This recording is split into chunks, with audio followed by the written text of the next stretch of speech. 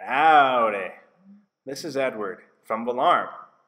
In this video tutorial, you'll learn how to set up totalizers for calculating total water usage measured by your flow meters. Over the years, our customers have monitored various brands of flow meters with tools.valarm.net. You can see in these images from the field where tools.valarm.net is monitoring flow meters made by just about any hardware manufacturer. Before you configure your totalizer on tools.valarm.net, make sure you've connected your Industrial IoT sensor hubs to tools.valarm.net. You'll also connect your flow meters to your PWM sensor adapters according to the manufacturer specifications for your flow meter.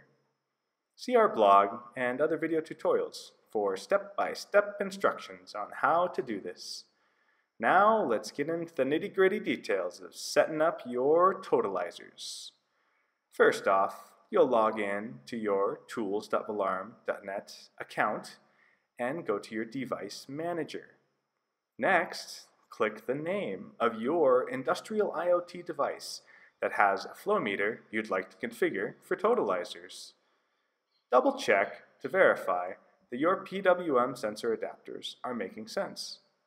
Each pulse, tick, or edge count from your flow meter is configured according to your sensor's configuration. For example, 1 pulse per 1 gallon. Note that your PWM sensor adapters in edge count mode report 2 ticks or counts per pulse. Your PWM sensor adapters also reset and restart their counts at 1,000,000. We'll handle these things in our totalizer configuration.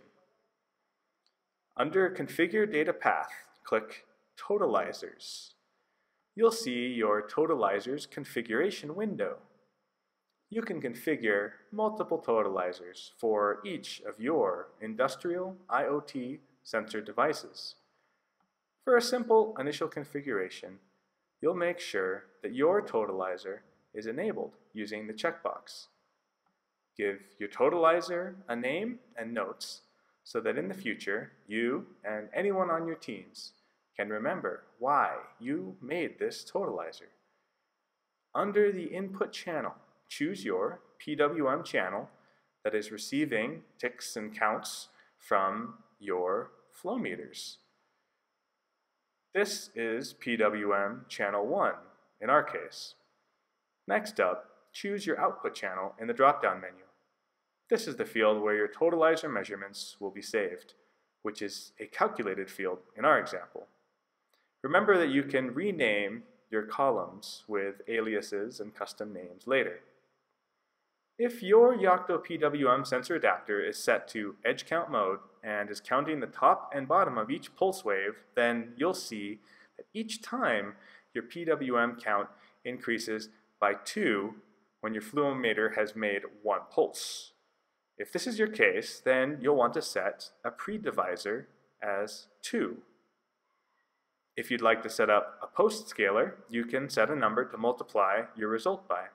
For example, if each pulse is 10 gallons, then you could set your post scaler to 10 to multiply your pulse count results by 10 so that your output column is total gallons of flow measurement. However, you could also leave your post scaler as 1 and keep this data field as the original pulse count raw data, and then use separate calculators to scale and multiply your pulses by conversion factors to make columns of your total flow measurements in various units for your fields on tools.valarm.net. Well, that's it. Remember to save your work. Click the green Save button and you're good to go. Starting with your next automatic upload from your sensor hub, you'll see your new totalizer field in action. You can see in this tools.valarm.net screenshot where our raw totalizer field is keeping a running total of flow meter measurements. That's your introductory overview of how to configure flow meter totalizers on tools.valarm.net. Please don't hesitate to get in touch with me at info@valarm.net if you've got any questions about water monitoring systems, managing water resources, flow meter measurements, or anything else.